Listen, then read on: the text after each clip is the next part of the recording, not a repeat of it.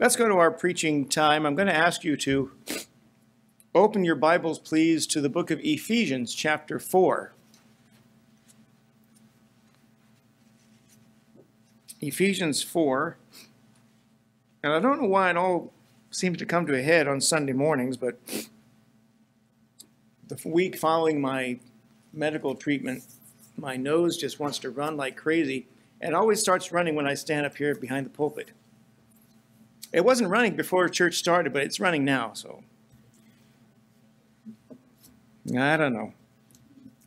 At least I'm able to stand. At least I'm able to stand here. Okay. Ephesians chapter 4, we're going to read 3 short verses there. Those will be verses 4, 5, and 6. It says there is one body and one Spirit, even as ye are called in one hope of your calling. One Lord, one faith, one baptism, one God and Father of all, who is above all, and through all, and in you all. Verse 5 says, one Lord, one faith, one baptism. Actually, there are 7 baptisms described for us in the Word of God. Paul also wrote, for though there be that are called gods, whether in heaven or in earth, as there be gods many and lords many, but to us there is but one God. 1 Corinthians 8, verses 5 and 6. So when he says there is one baptism, he must mean that there's one real baptism, of which all the others are pictures and types in some way. But you won't learn about that unless you believe in comparing Scripture with Scripture and let the Scriptures explain themselves.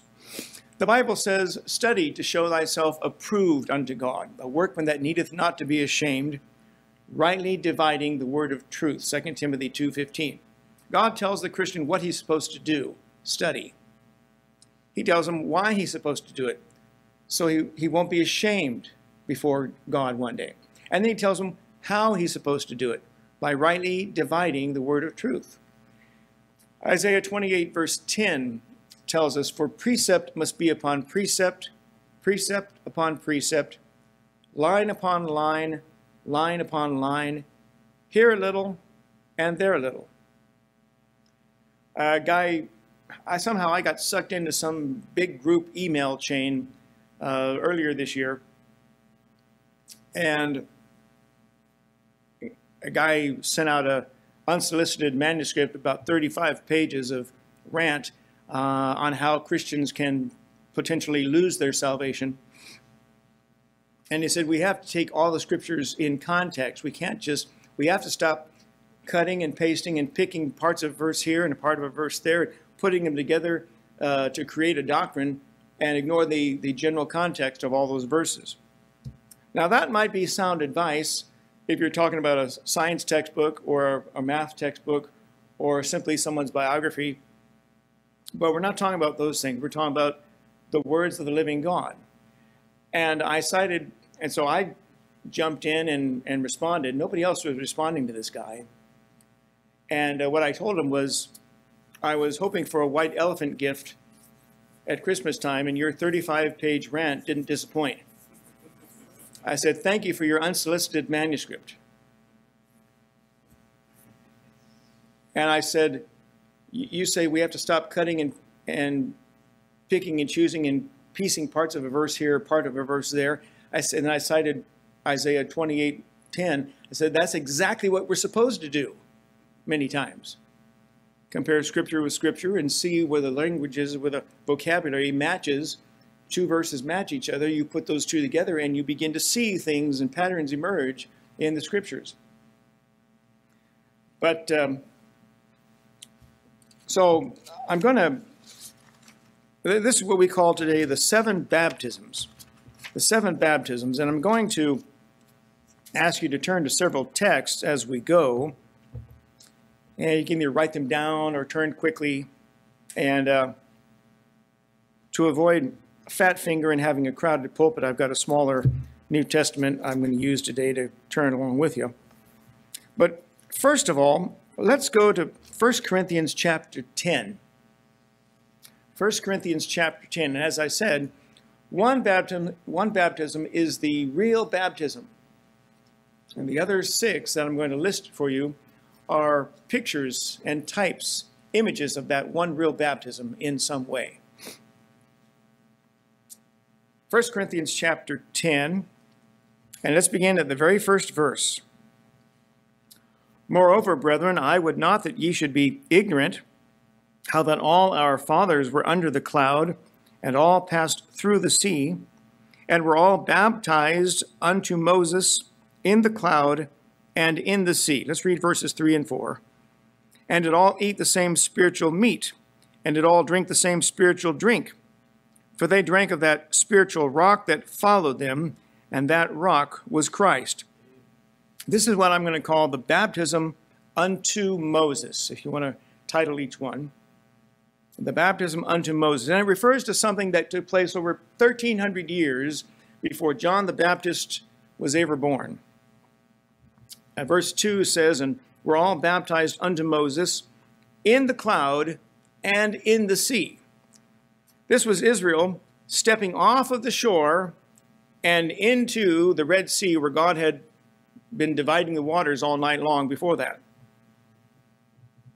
And the same cloud that would lead Israel for the next 40 years in the wilderness, a cloud by day and a pillar of fire by night, that same cloud was evidently in between those two walls of water, so that the people had to pass through the mist as the army of Pharaoh was in hot pursuit behind them. And you might say this is the only place in the scripture where you could possibly say a child or an infant was baptized, some baby that his mother was carrying in her arms as they walked through there. But it wouldn't be baptism by immersion as we practice it, but aspersion, which you look at the word aspersion in the dictionary, it means to sprinkle with water, as in baptism. Of course, we don't believe in sprinkling babies or anybody else with water and calling that baptism. We call that sprinkling.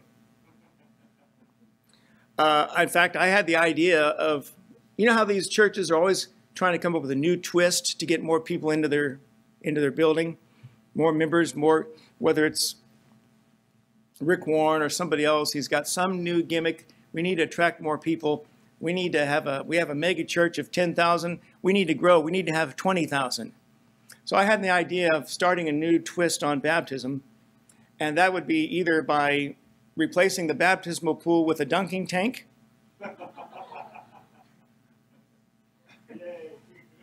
or give all the other church members water balloons, and they can bombard the new convert with,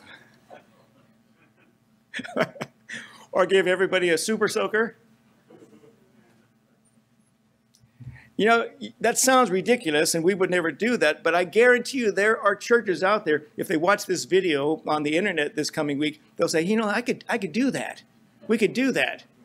There are people out there who want to twist and modify the scriptures and change the example in the Bible to suit their own needs, and it's all for selfish gain. But the people left the comforts, as it were, and the life of Egypt that they had known for 4 centuries behind, and on the other side of that cloud, they were going to follow God for the unforeseeable future. They were going to follow God as God led them through Moses. That's what I would call the baptism unto Moses. Now, secondly, let me have you go to the book of Matthew, chapter 3. Matthew chapter 3.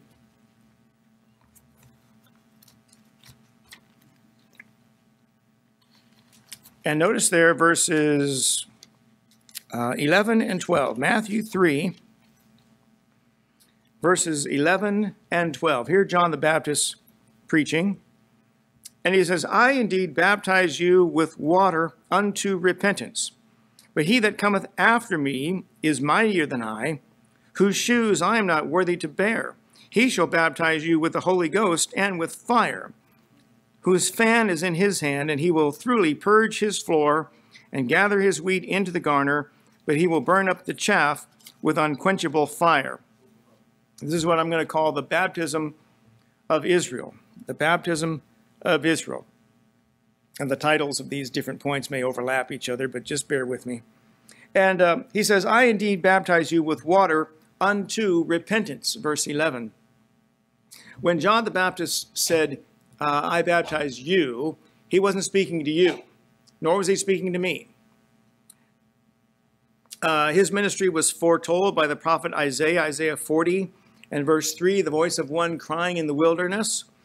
His ministry was revealed to Mary in Luke chapter 1, and also to his earthly father, Zacharias, in Luke chapter 1. And it says there in Luke 1, or rather in Luke 1, verse 68, he hath visited and redeemed his people. God said, I will walk among you and will be your God, and ye shall be my people. Back in Leviticus 26, verse 12. John says in John 1 and verse 31 that his purpose for baptizing was so that he, Jesus, might be made manifest unto Israel. Jesus himself came to be baptized of John. And why was that? Well, the Bible says he was numbered with the transgressors, Isaiah 53, verse 12. In Matthew 3, verse 14, John says, I have need to be baptized of thee, and comest thou to me? And Jesus said, suffer it to be so now, for thus it I can't even quote it. For thus it becometh us to fulfill all righteousness. Jesus was going to identify with the sinners and do what the sinner was expected to do at the preaching of John, to come and submit himself to the authority of a prophet and to hear the word of that prophet. And by example, he did what the sinners were supposed to do, what Israel was supposed to do. John came preaching and baptizing unto repentance to the nation of Israel. And evidently, those who would, now the Pharisees were too proud. They would never submit to somebody as crude and uncouth as John the Baptist, some guy out there eating locusts or grasshoppers, as it were, and you know, leather girdle and wild honey. A rough and crude guy. Undoubtedly, he hadn't bathed in a while either, you know. Getting down that river every day to baptize was the closest he came to a bath in years. I promise you that. But you can laugh at it. I mean, it's okay. But they would never submit to somebody as plain-spoken and as rough and as crude and rude to them as John the Baptist was. And evidently those that did submit to him, evidently those who came and confessed their sins and submitted to the word of a prophet, they hadn't seen a prophet like him in centuries. And evidently those that would submit to John the Baptist, when Jesus showed up,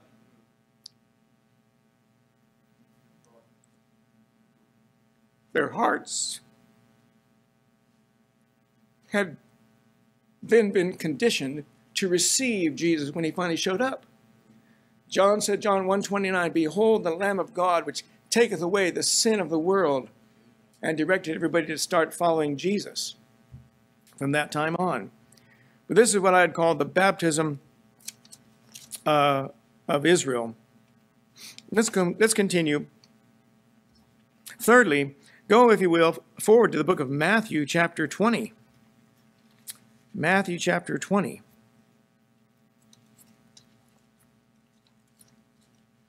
And let's begin there with verse 20. Matthew, chapter 20, starting at verse 20. Then came to him the mother of Zebedee's children with her sons, that would be James and John, worshiping him and desiring a certain thing of him. And he said unto her, what wilt thou? She saith unto him, grant that these my two sons may sit, the one on thy right hand and the other on the left, in thy kingdom. But Jesus answered and said, ye know not what ye ask. Are ye able to drink of the cup that I shall drink of, and to be baptized with the baptism that I am baptized with? They say unto him, we are able. And he saith unto them, ye shall drink indeed of my cup, and be baptized with the baptism that I am baptized with. But to sit on my right hand and on my left is not mine to give, but it shall be given to them for whom it is prepared of my Father." This is what I'm going to call the baptism of Christ's death. Jesus is on his way to Calvary. His baptism by John the Baptist was already 3 years in the past at this point. And this baptism is not one of water, but it is in anticipation of his coming death. Look there in verse 18. "Behold, we go up to Jerusalem, and the Son of Man shall be betrayed unto the chief priests and unto the scribes, and they shall condemn him to death." He was expecting it to come very soon. So when he says baptism here, the baptism which I am baptized with has nothing to do with water baptism, has nothing to do with infant baptism. It's a euphemism for Christ's impending death. And he says in Matthew chapter 12 that Jonah, being swallowed by a whale, was a picture of his soon death and burial and then resurrection after that. And we talk about that a lot at Easter time when we have to clarify the misconception, the confusion caused by Roman Catholicism on the timetable of Jesus' death and burial and resurrection. When did he die and all that? But Jesus said, as Jonas was 3 days and 3 nights in the whale's belly, so shall the Son of Man be 3 days and 3 nights in the heart of the earth. Jonah being swallowed by a whale. You know, just as Israel left one thing and on the other side of their baptism pursued something else, Christ died and left a physical body, in a physical body of limitation.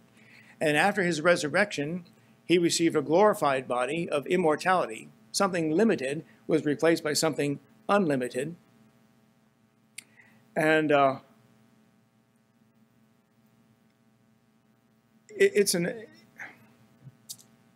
amazing thing that you go from one form into another, and baptism is the means, the term in the Bible to signify that. And as I say, there are several different baptisms in the scriptures, and we're looking at them today. But to go from a limited life to a limited flesh to be incorruptible, supernatural, immortal, as 1 Corinthians 15 says, and promises to you and I, is an amazing thing. It is to think that Jesus did it, and those of us who are clinging to him expect it to happen to us as well. So, like I say, I may not be perfect at illustrating all 6 of these, but you can see how, I hope you'll see in the end, all the other 6 are pictures of the 7th, which we'll get to in time. But Jonah was fearful and rebellious and disobedient, heading the opposite direction from where God told him to go, and God sends along a whale to swallow him up. And don't you know, once that whale spit him out, he was more than happy to go preach to Nineveh. I like what Jack Chick illustrated in his track about Jonah, that the digestive juices in that whale's stomach probably bleached his skin, so he came out looking like a ghost or something out of some sci-fi movie. You don't know about those things. There are a lot of things in the Bible. You have to kind of let your imagination have some fun once in a while, and you really get a good picture of what was going on. But I can't wait to get to heaven so I fully understand everything that happened, you know. But for right now, we'll just have to conjecture. Fourthly, I want you to go, if you will, to Acts chapter 2. Acts chapter 2. I'm going to try to move along here. Acts chapter 2, here's the day of Pentecost. And we'll start there at verse 36. Verse 36 through 38. Acts chapter 2, verses 36 to 38. Peter's preaching, "Therefore let all the house of Israel know assuredly that God hath made that same Jesus, whom ye have crucified, both Lord and Christ. Now when they heard this, they were pricked in their heart, and said unto Peter and to the rest of the apostles, Men and brethren, what shall we do? Then Peter said unto them, Repent and be baptized every one of you in the name of Jesus Christ for the remission of sins, and ye shall receive the gift of the Holy Ghost. The baptism here is not believers' baptism, as a lot of Christians think. You'll see some bumper sticker that says, obey the Bible, Acts 2:38 for salvation. Acts 2, verse 38, repent and be baptized every one of the name of Jesus Christ for the remission of sins, is not the plan of salvation for the child of God today. Notice the question was not, what must I do to be saved? That's what the Philippian jailer asked, Acts 16, verse 30. That wasn't their question. But their question was, in light of the fact that we've just slain our Messiah, as you say, what should we do? What do we do now? That was the question.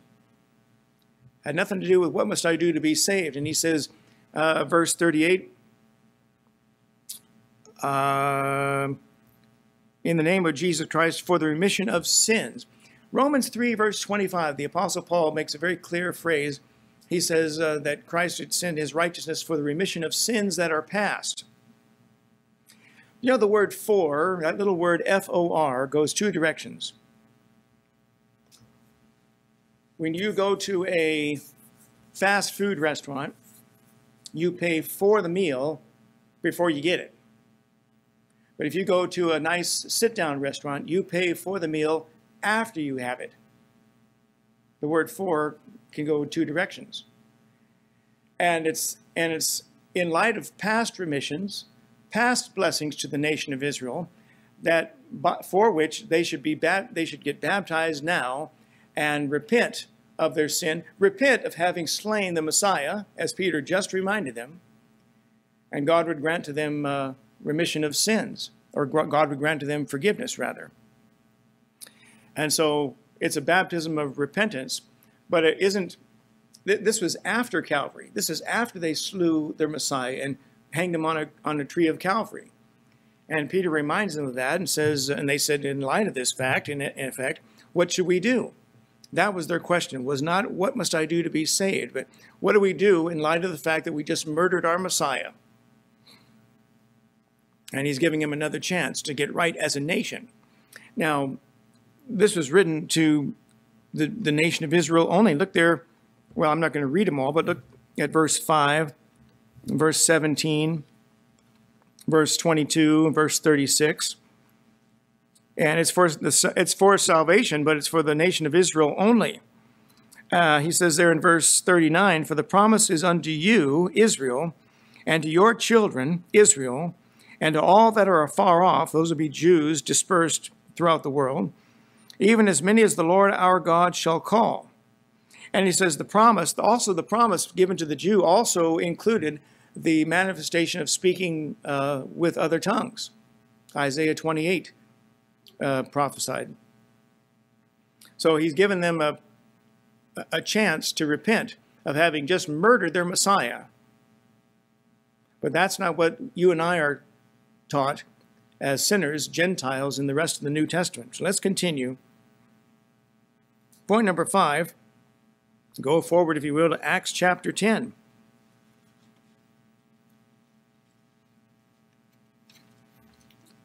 Acts 10, and let's begin there at verse 43. Here Peter's preaching to Cornelius. To him give all the prophets witness that through his name whosoever believeth in him shall receive remission of sins.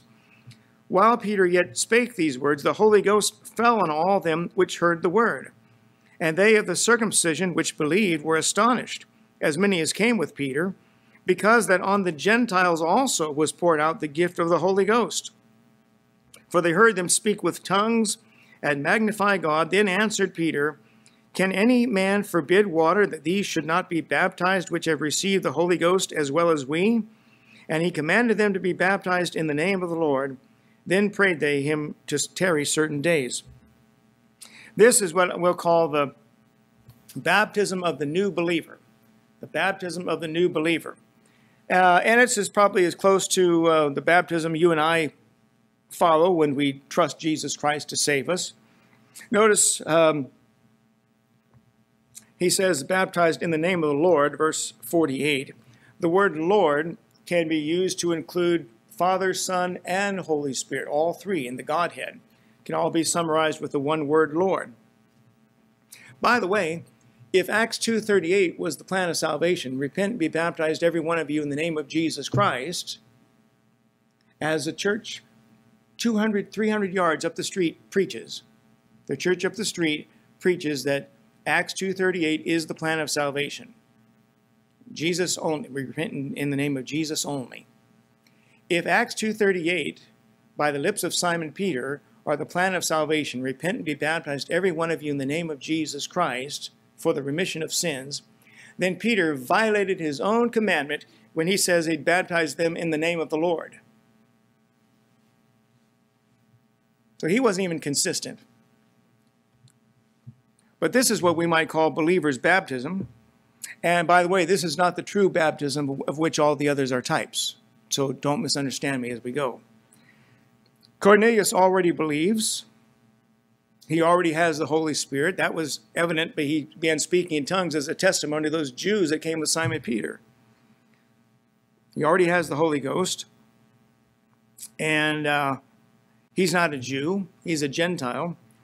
But he gets baptized into the death of Jesus Christ. As many of us as were baptized into his death were baptized into Christ. Romans 6, verse 3. And he has believed on Jesus Christ. He has believed the gospel that Peter preached to him. And Peter says, can any man forbid water that he should not be baptized as we? Well, no. When you get saved, you receive the Holy Spirit. And after the Holy Spirit lives in you, the first act of obedience should be to follow the Lord in believer's baptism. It's an outward testimony of something that's taken place inside the heart. But getting wet, getting in the water itself does nothing. I spoke to a guy, in fact, a guy who watched our videos called me yesterday from Indonesia. I spent 2 hours talking to this guy. And we talked about water baptism and how Roman Catholicism and liberal Protestantism, Lutherans and Presbyterians and some United Methodists and Episcopalians and Congregationalists and so forth, they all think, and I said Mormons and Jehovah's Witnesses, the Church of Christ, they all think that somehow that physical act of getting wet or getting baptized with water somehow produces a great spiritual change inside of you. It doesn't produce anything. It doesn't do anything except make you wet. Hand me a towel, right? That's all it does. But for the believer, it is an outward expression of something that has now taken place in the heart. The old nature is dead. A new nature is alive to Jesus Christ. And I'm also, you know, when you get baptized in water as a new Christian, you're illustrating at least three things. Number one, you're illustrating the death of Jesus Christ. He died, he was buried in a tomb, and he rose out of the tomb after 3 days and 3 nights. And you are identifying yourself with him. You're identifying yourself as a follower of him. My old nature is now dead, and a new nature is alive. He's quickened me by the Holy Spirit, Ephesians 2:1. And you are also illustrating in type, in a picture, your future resurrection. One day, this body may be laid in a tomb, in a cemetery, in a grave, but it's going to come back in supernatural form. You're illustrating all of these things, like laying your head on a pillow. You know, when I work in a funeral home during the week, one of the best compliments somebody can give is to say, well, he looks like he's just sleeping. She looks like she's just sleeping. And every embalmer sits in the back, yeah, I like hearing that. I like hearing that. But when you sleep, it's with the idea that you're going to wake up again, right? And so believer's baptism pictures all of those things, but the water itself, the act of getting back, does nothing. All it does is it expresses your new faith in Jesus Christ. Let's move on. Point number 6. I'm going to try to hurry here. Go back, if you will, to Matthew chapter 3 again. Matthew 3.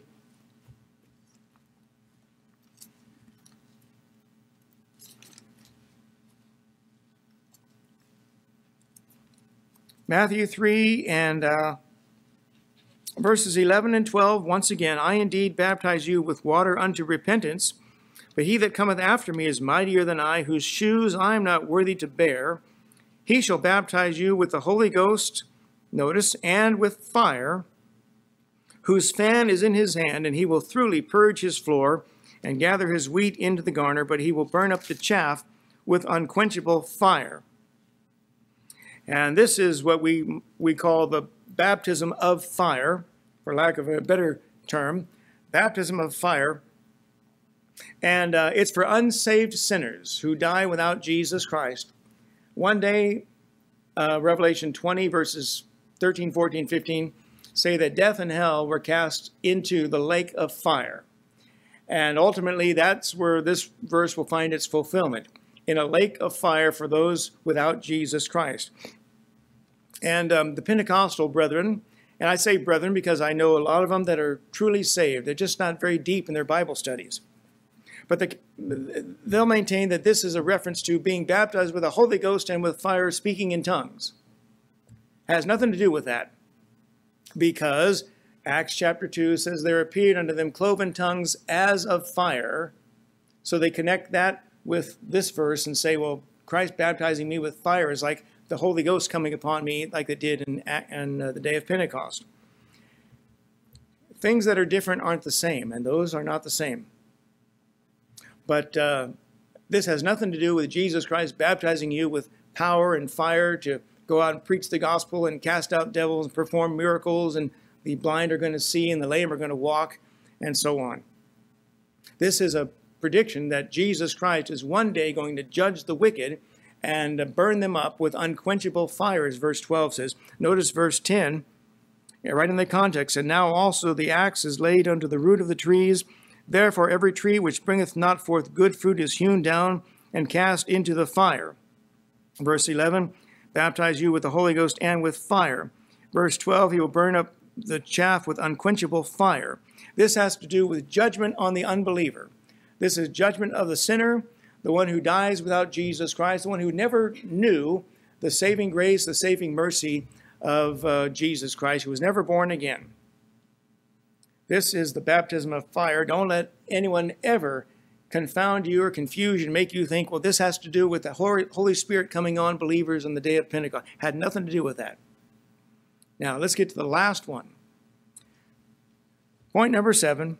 This will be the baptism which all the others are pictures in some way. Go, if you will, to 1 Corinthians chapter 12. 1 Corinthians chapter 12.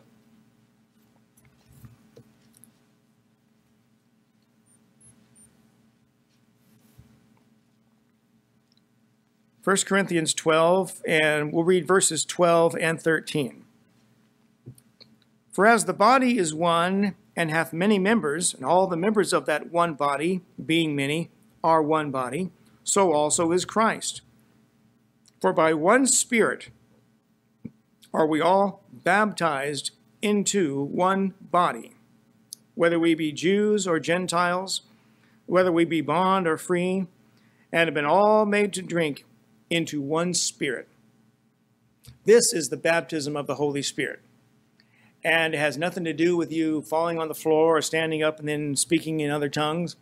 It has nothing to do with you, calling down devils or casting out devils, or calling down the power and the fire of God to burn up your enemies and people that criticize you on your, on your Facebook page. It has nothing to do with that. This is the one baptism of which all the others are types and pictures in some way. And this is the spiritual baptism that takes place when a sinner goes from sinner to saint by trusting in Jesus Christ. The very moment I asked God to save me, forgive me of my sins, I went from sinner to saint. And at that moment I was baptized with, by, through, in the Holy Spirit. This is clearly Holy Spirit baptism. Has nothing to do with Acts chapter 2, has nothing to do with 1 Corinthians 12, 13, 14. This, or 14 rather. This is what all the others are angling at, all the others are hinting at in some way, to go from a sinner to a saint. 'Tis done, the great transaction's done. I am the Lord's and he is mine. He drew me and I followed on, charmed to confess the voice divine. Happy day when Jesus washed my sins away. When that happens, a sinner is regenerated by the Holy Spirit, Ephesians 2:1. His dead spirit is now alive to the desires of God and the will of Jesus Christ. The Holy Spirit lives inside of him from that moment on.